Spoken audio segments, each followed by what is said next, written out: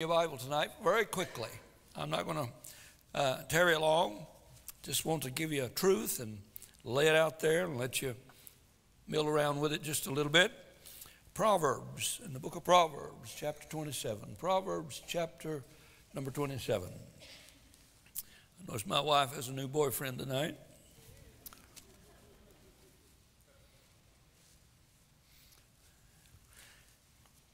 Looks to me like a little sucker. I'm not too sure.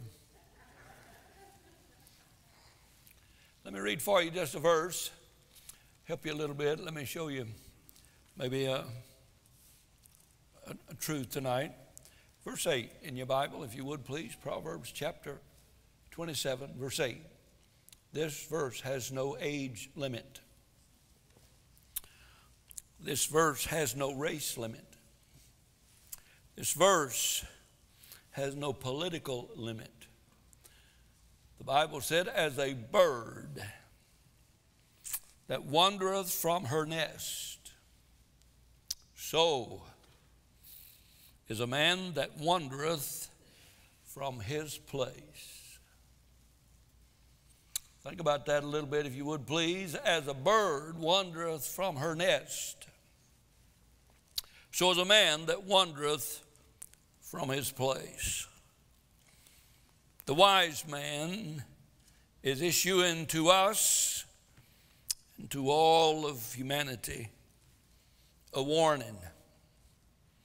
Don't be careless with your lifestyle. As a bird wanders from her nest, so is a man that wandereth from his place. Who better to write us this warning than the man who had 700 wives and 300 concubines and 1,000 mother-in-laws? Who better to warn us, to caution us tonight about our ability and our desire to wander from where God wants us to be. Deep down in the recesses of the human heart is deceitfulness beyond all description. Deep down in my heart, in your heart tonight, is the capability of wickedness beyond any of us being able to explain. Jeremiah said the heart is deceitful and desperately wicked. Who can know it? And tonight the wise man of all wise men, warns us concerning wandering. He's the one who wandered away from God to try out the joys of women. He's the one who decided that it would probably be more fun to try out a little wine and the world and the world's philosophy to make himself happy. But then he closed out the book in which we refer to, Ecclesiastes, and said, now this is the duty of man. Fear God and keep his commandments, for this is the whole duty of man. All of us are prone to wander. All of us is prone to get kind of sidetracked occasionally. To wander is to stray from the straight and narrow. To wander is to live a lie, all the while thinking everybody thinks you're living the truth. To wander is to stray. To wander is to be unstable in all of our ways. To wander is to be discontent with what God has given us, and we on our own begin to reach out and grab those things that we think is entertaining and fulfilling. But oh, how we must be careful. The wise man, after he tried it all, had the wherewithal to try it all. He went from everything you can imagine, from entrepreneurship to drunkenness to adultery to fornication, and he came up with an empty bucket and said, now here is the duty of man, keep his commandments. Oh, how we need to heed the story tonight. I think America has wandered a dab. To wander is to have no fixed course in your life, here and there and everywhere, trying to fulfill this longing, this desire to be happy and fulfilled. To wander is to be out of control. To wander is to be human. I think the songwriter Chris Rice said it the best that I know of, and it says, oh, to grace, how great a debtor. Daily I'm constrained to be. Let thy goodness like a fetter bind my wandering heart to thee. He said, I'm prone to wander. Lord, I feel it. Prone are we not to leave the God we love. He cries out, take my heart, dear God, and seal it for thy courts above. I wonder, are you in your place? Not your neighbor's place. Are you in your place? Because our place is God's place. And if you're not in God's place, then you're out of place. And you will never be happy out of place. There'll always be a hitch in your walk. There'll always be a hitch in your talk. There'll always be a hitch, bless your heart, in whatever you're trying to do. Because God's place is your place. I read the other day in the book of 1 Corinthians 12 and verse 18. But now God has set the members, every one of them, in the body as it has pleased him. You see, I come to the conclusion yesterday that all creation is to please the Creator. God did not create us to do our own thing. God created us to do His thing. I believe with all of my heart, maybe children are to obey their father. I know my father had the idea that I ought to obey him. And it was never brought up in a business meeting around the dinner table. Oh, gee, would you like a vote? And he'd show me that belt of his and he'd say, now, are you prone to wander? And Lord, did I feel it? Is anybody here? Amen. Why should God let us get away with wandering? But the price He paid, the sacrifice that He made, the love that He showed, why should God allow us to wander from the place which is His place? Are you listening tonight? Examples I would bring your mind to in the book of Genesis chapter 18, when God was looking for Abraham. He went to the plains of Mamre, did He not?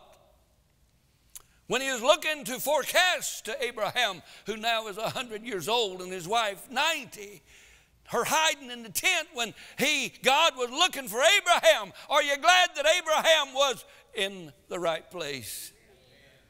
I said, are you glad he was in the right place? Because Abraham being in the right place was dependent upon all the rest of the Bible falling in place for you and I. And when the Lord left Abraham, the Bible says, and Abraham returned to his place. Where's your place? What are you doing in your place? Is your place an important place? As a bird that wandereth from its nest, so is a man that wandereth from his place. In Genesis chapter 37 through 47, Joseph was a man who had to be in the right place at the right time. Whether it be in the pit, whether it be in prison, or whether it be in the palace. Who is it? Joseph. I knew. I get all them Joes mixed up, you know. Leroy and Abernathy. But Joseph was in the right place. And he not being in the right place would determine the history of the nation of Israel, which would determine the coming of our Lord, which would determine our Bible, and which would determine whether you're saved or not. Are you in God's place, which is your place? Could I help you a little bit tonight? I just believe with all my heart, if you look back, Genesis chapter number 50 and verse 15. And Joseph said unto his brothers, fear not, for I'm in the place of God. You know why you don't have to worry about me being in another church next week? Because this is my place. You know why you don't have to worry about me shacking up with somebody else's wife next week? Because my wife's got a gun. And she knows how to use it. Besides that, I got kids that'd kill me. Deacons would kill me. Church members would kill me. That's a good reason for staying in your place. Can you say amen? I said, can you say amen? Bless your heart, I want to help you tonight. You say, well, I'm going to get mad. Well, that's good. We'll talk about your place. Philip was having a great revival. And God said to Philip, Philip, I want you to change. You're in the wrong place. I want you to go south of Jerusalem, down the road, the way toward Gaza. I've got a place I'd like for you to be. And by the way, I've already got somebody in the place waiting for you. What if Philip had have said, no, thank you, I'm staying home tonight?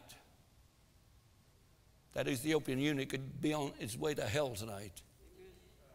And because Stephen was willing to go to God's place at God's time and do God's thing, then the gospel was carried to Africa. And God only knows how many churches were started by an Ethiopian eunuch sitting in a chariot reading the book of Isaiah chapter 53, all because there was somebody who said, I will be in my place come hell or high water. Amen. I thought this would be better than it really is. In Acts chapter 2 and verse 1, this will help you. The early church members was in their place. The Bible said that when the day of Pentecost was fully come, they were all with one accord in one place. You know, as a Christian, where you ought to be on Sunday morning at 10 o'clock? In your place. Not your house, your place. You know where I ought to be? 6:30? Your place. You know where I ought to be on Wednesday? Your place. You say, why? Because it's your place. Bless your heart. I want to help you a little bit now tonight. Just a minute. Just a minute. In the book of Proverbs chapter 27, now learn something if you would please. Chapter 27, verse 8. Everybody in the plan of God has a place. I don't know about you, but that kind of makes this thing kind of special to me. But I'm afraid that, like the verse says, that many have wandered from their place. Now, I'm just a young lad in relation to a lot of you folk. I haven't been around long, but I have seen society and the culture in America drift. And she's not finished drifting. And for you to fit in, And for me to fit in, we got to wander with it. We've got to drift with it to be politically correct. America has drifted domestically.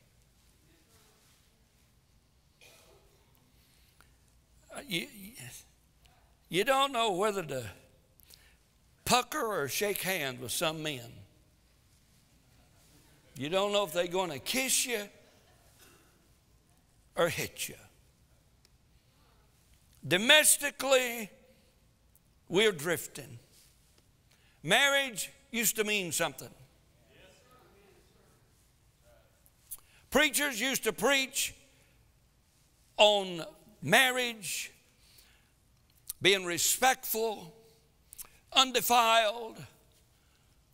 But no longer do they do that anymore, because fornication and adultery is just a small thing compared to sex change and weirdos and whatever they're trying to be, transgenders. I'll tell you, I used to have dogs that has more morals than most people today.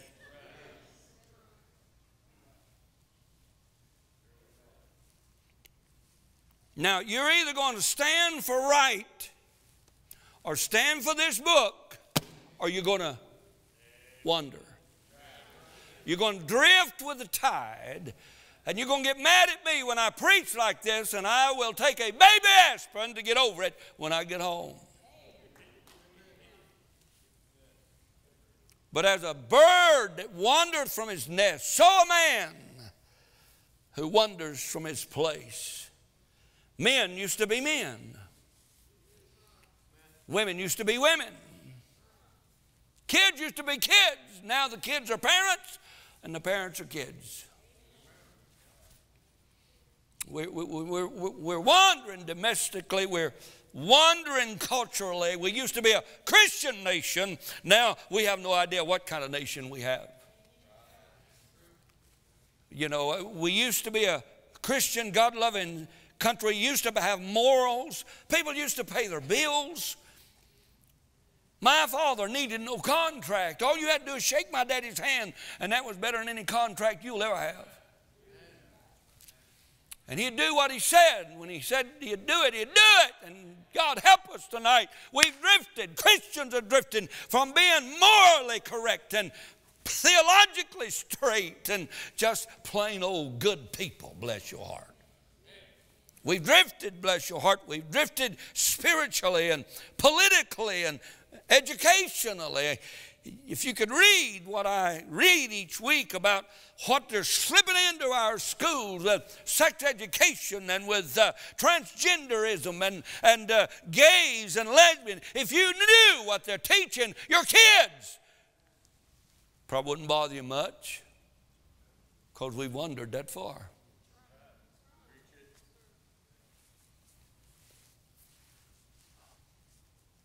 I'm just kind of concerned about which way we're going. And I believe, if I read my Bible correctly, the creator of this world had a plan and a place for all his creation.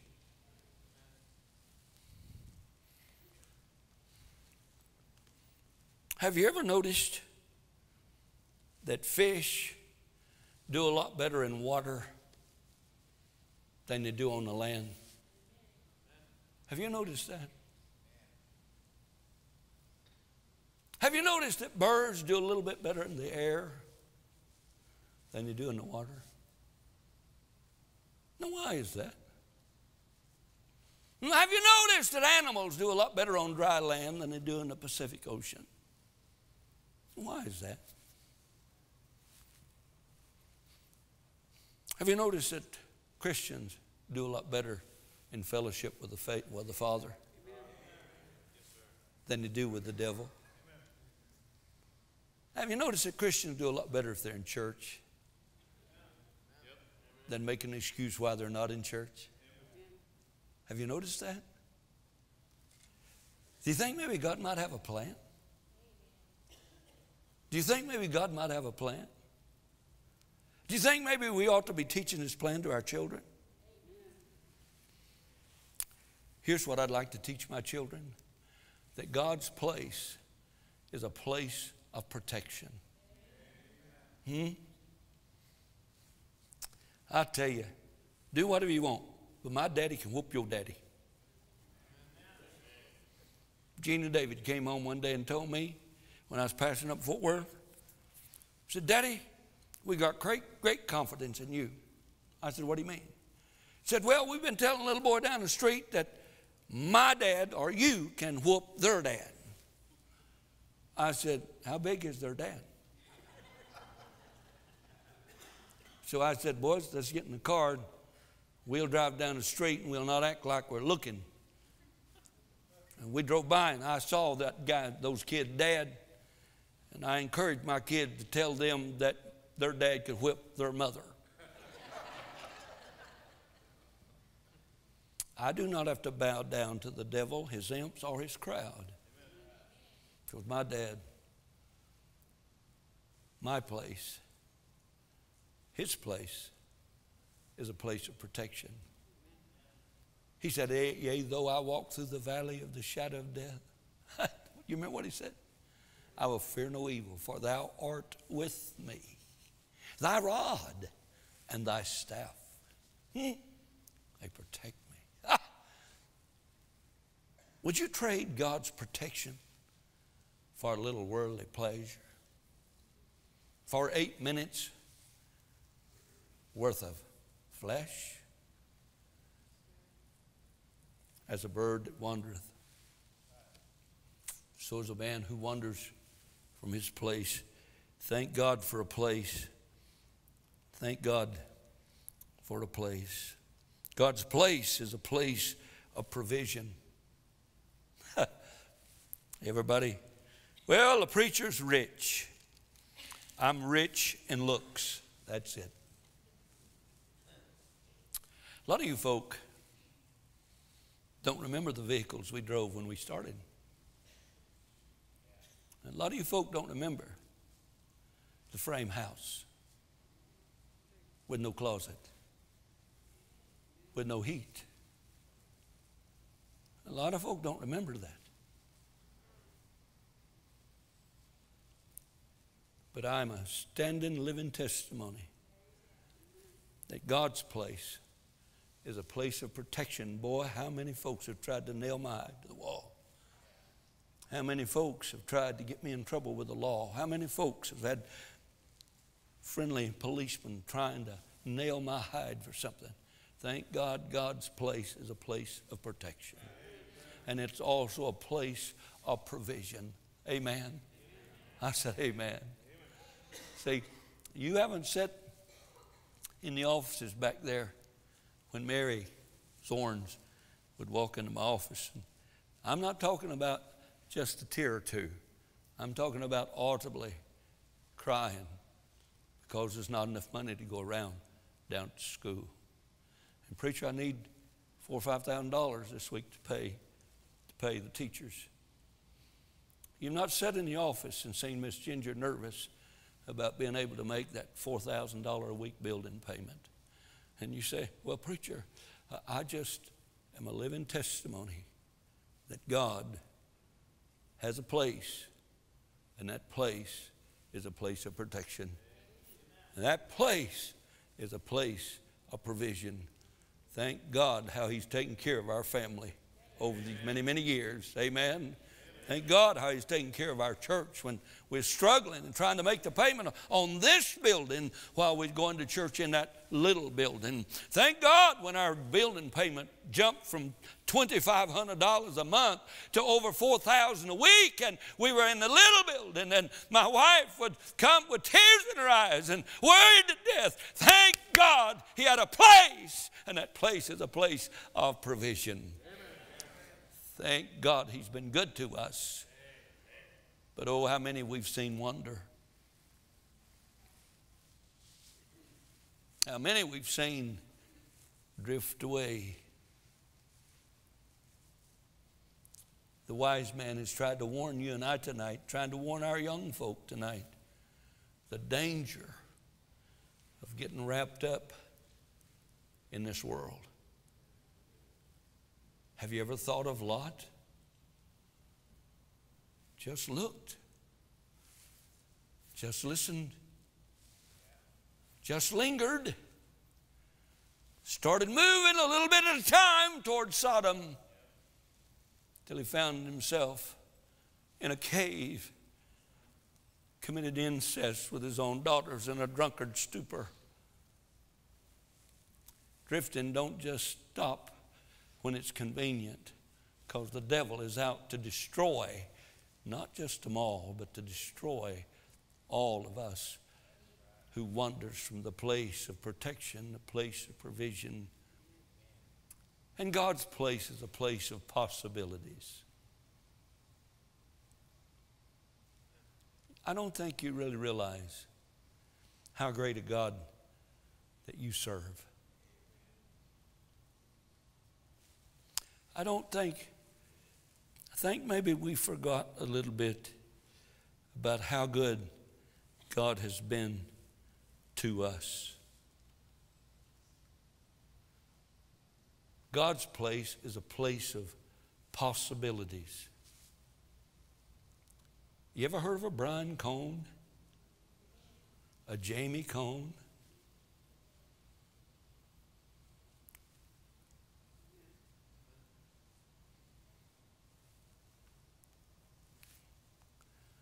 Have you ever heard, have you forgotten what God does with the most insignificant people in a most wonderful way?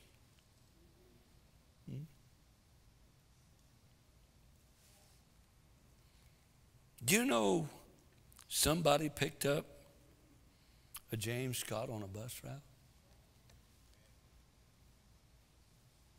You know, somebody had to put up them stinking, disrespectful, rude little animals we call bus kids. Somebody had to love them. Did they not?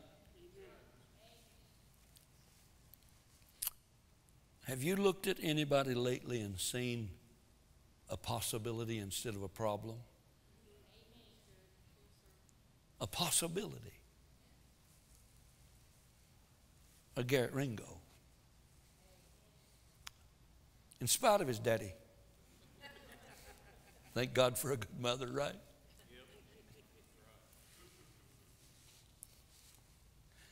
The best place that you and I can be tonight is not on the lake. The best place we can be tonight is right in the middle where God wants us. Because that's a place of protection. That's a place of provision. That's a place of possibilities. Can you say amen? Amen? This morning, I tried to get Brother Tracy to give me some of the donuts he was eating for the bus route. He was stingy and wouldn't let me have them. Kind of mist and rain. And he said, "Preacher, I'm going to go up to the auto store and get some windshield wipers for my bus." Well, I thought to myself, as dry as it been, why would we need windshield wipers? You probably need a rag to wipe the dust. Now I said, "Tracy, let me buy those. Here's a credit card. It's got ginger on it, but they'll take it." And Brother Tracy said, "Can I buy windshield wipers for all the buses?" I said, "My wife won't mind at all. Just get them all while you're getting." A possibility. I can put windshield wipers on a bus, Tracy said. Maybe a boy or a girl ride that bus. Maybe that's a possibility of making an impression on a young boy or young girl. There's one thing I know. God has a place for every one of us. You're not an accident. God didn't just throw you together with spare parts and throw you down here and say, "Well, make out the best way you can." You find your place. You stay in your place. You do what God wants you to do in your place. You accomplish the task that God wants you to accomplish in your place. And that way, somebody else can do what needs to be done in their place. Is anybody listening? Now I want to close, but I'm not going to. I just said I wanted to. I'm going to. Now get this. Only in your place is your worth realized. What good is an ice maker in the Arctic? How many tanning booths do you think you can sell in the desert? How many mechanics do you want to do brain surgery on you? Oh, you say, preacher, that's crazy. Really? I'm reading for you out of the book of 1 Corinthians chapter 12. I knew there's something wrong. Somebody didn't pay the light bill, wife.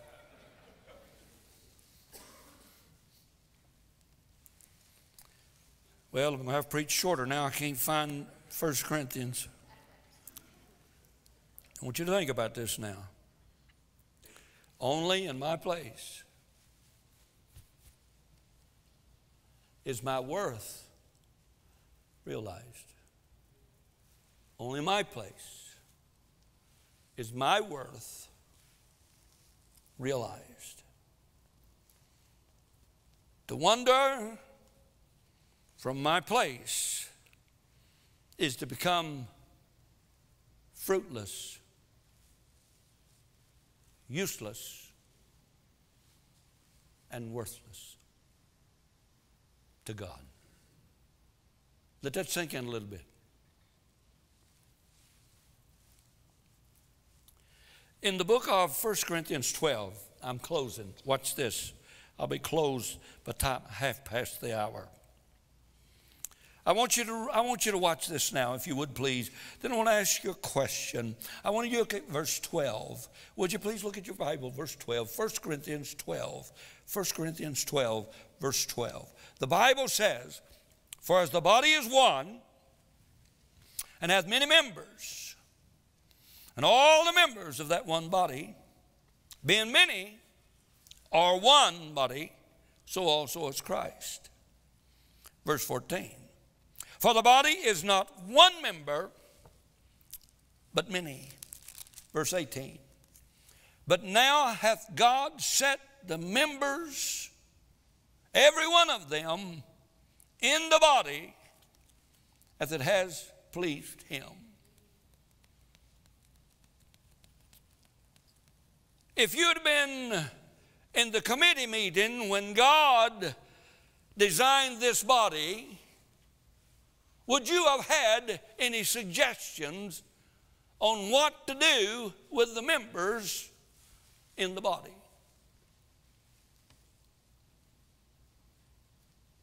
Did God know what he is doing when he put the members together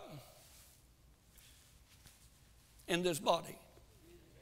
You say, well, I don't think your body's such a good-looking body. Me neither, but I don't see one I'd trade it for. Now, keep your thought now. Every member has a place and a performance. Amen. And he compares the body to the local New Testament church. And just like this body has many members, and it's one body, so also is the body of Christ, made up of every member, and yet one body.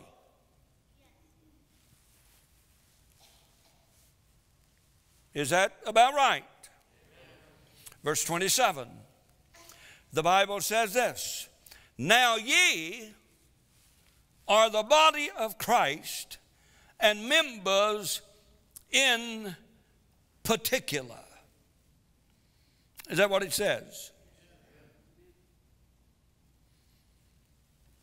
To wander from our place is to neglect our performance, is to only handicap the body.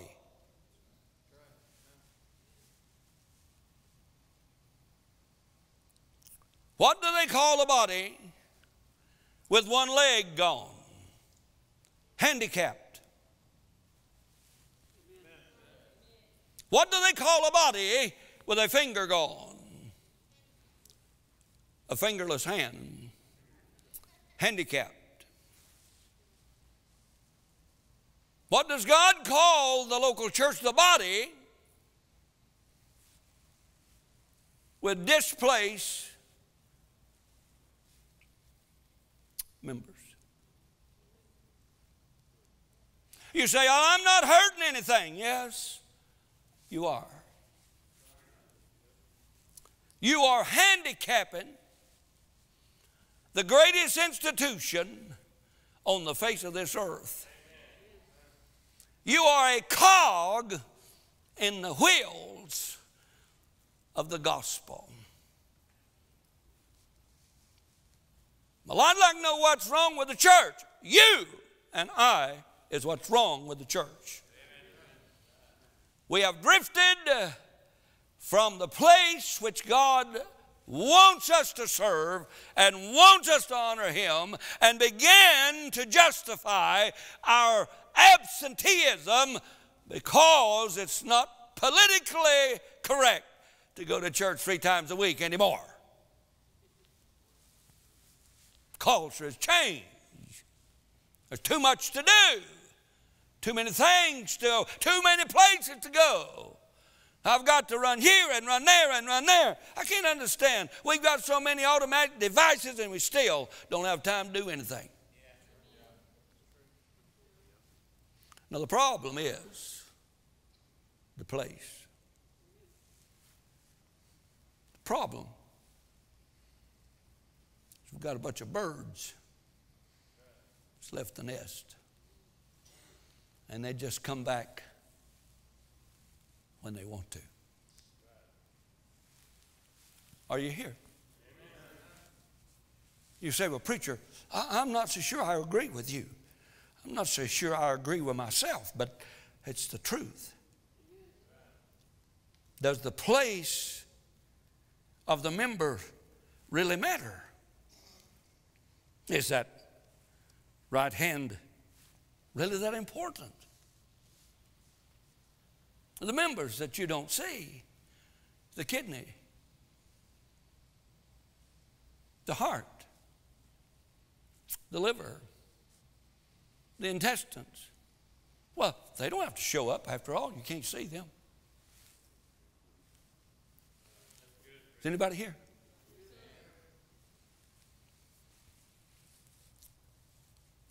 I'm just saying tonight that maybe it really does matter where you are when church takes place. You say, well, I don't vote on anything. You vote every time you come. You vote on keeping the doors open. You vote on the gospel. You vote on God being King of Kings and Lord of Lords. You tell the devil to go to hell where he came from. Every time you come, every time you show up, every time you're in your place, you're telling the devil, look, you can't have me. You can't have my kids. May I say to you, does it matter? Let me show you. This morning I was watching Thomas. Thomas is learning to walk. And I'd sit over here, and he kind of wobbly. If he gets started on the wrong foot, if he heads that direction, gets started on the wrong foot, he'll end up over in that direction. They ain't what they need to be. Those are members in Thomas's life. These things are not what they need to be. But now listen to me. Don't miss this. With practice and exercise, they mature in the legs that do jumping jacks.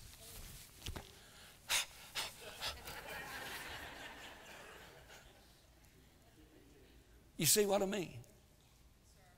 I said, you see what I mean? You mature and you grow as a member as you exercise. These used to be weapons of mass destruction. What are you doing, Sean? Sean's trying his best to keep him giggling. Your job's not on the line over that, John. But now it hurts to even wad them up. But they're still in God's place. And they're still at God's pleasing. They're still at God's pace. I know this. Only in God's place is my worth realized. Amen? Now I want to just close. I'm humbled beyond all imagination that back yonder in a holler in Tennessee, to a poor, hard rock farming family, God would have a place so significant, so life-changing, to just a country boy who failed high school, kicked out for painting a hog the wrong color in the FFA class, was in jail during graduation practice, that God, in His grace and His love, would have a place just for me. How humbling and how rewarding it is that somebody so unlikely to succeed, so unintelligent, so handicapped, that you might be one of His legacies. That's humbling to me, that God would have a place just for me. Me. And He has one just for you. It may not be a comfortable place. I don't think the Hebrew children thought that was a comfortable place. It may not be a convenient place, but neither was it comfortable for Daniel in the lion's den. It may be not a financially rewarding place. Jesus said, the birds of the air have nests, but I have no place to lay my head. But I'll tell you this, it will be the most rewarding place you've ever been in all your life. Amen. I said amen. Question I would ask you tonight, are you in your place? Because that's the place where our worth is realized. Now this is my last point. You'll need to write it down. It's kind of like the combination on the gate out at the farm. Here it is. Don't miss this. Find your place now. Amen? Just find your place. Wherefore be not unwise, the Bible said, understanding what the will of the Lord is. Psalms 143, teach me to do thy will, for thou art my God. Psalm 144, happy is the people whose God is the Lord. May I help you tonight? How do I find my place? Number one, there must be a desire. If you have no desire to serve God, you have no desire to honor God, you have no desire to obey God, forget finding God's place for you. You're already there. What you need to do is get saved. What you need is come to Calvary, have your sins washed, let God give you a new life, new outlook, a new desire. For me to find God's place, sitting in my room, my house, with no place to preach, and didn't know what I was going to do. And my wife said, well, why don't you just preach here?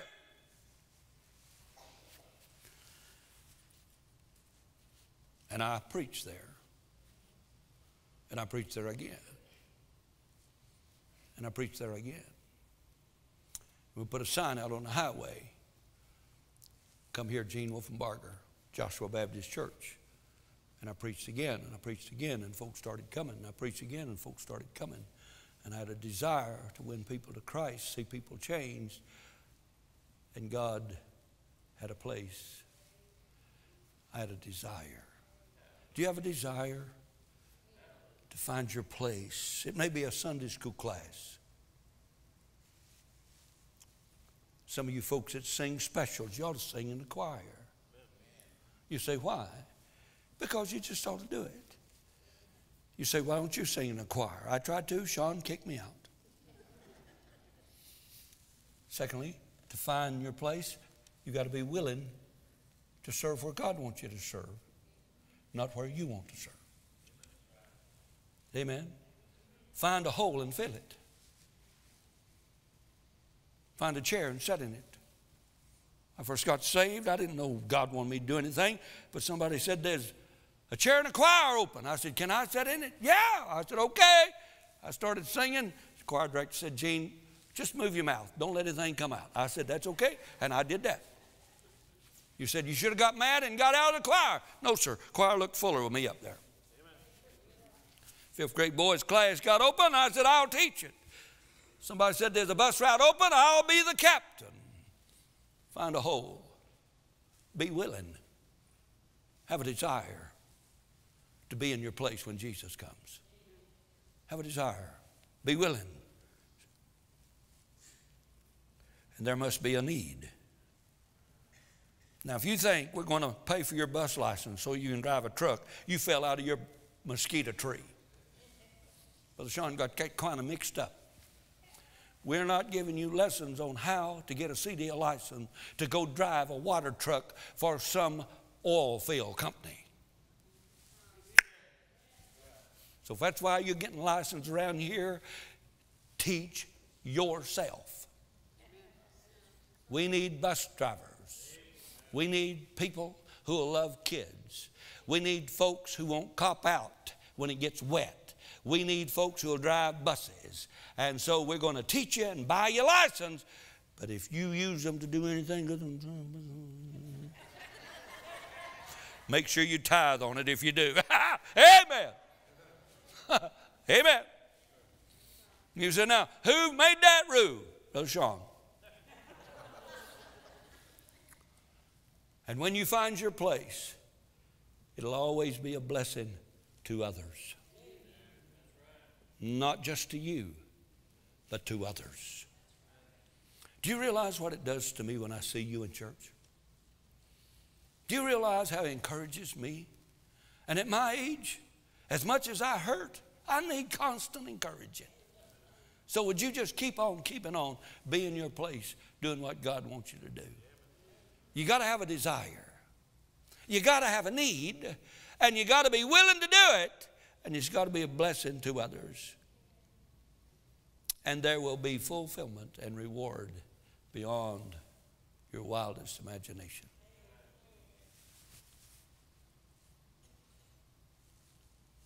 I would not trade what God has allowed me to enjoy these 50 years for all the money that is in the world. I wouldn't even trade places with Trump.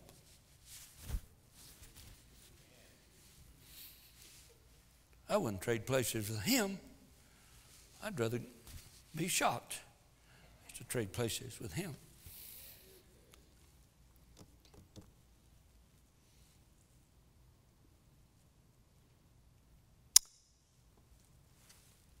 Somebody's watching you. You're the only Bible somebody's reading. Don't wander from your place. Amen. Amen. Find your place now. And I am so humbled that God allowed me to have the place that I've had over these years. Because I needed a place to help me raise my kids. I needed a place that would love my wife. We looked for churches before I started this one. And all the churches my wife visited, not one of them would welcome my wife. Yet I married her.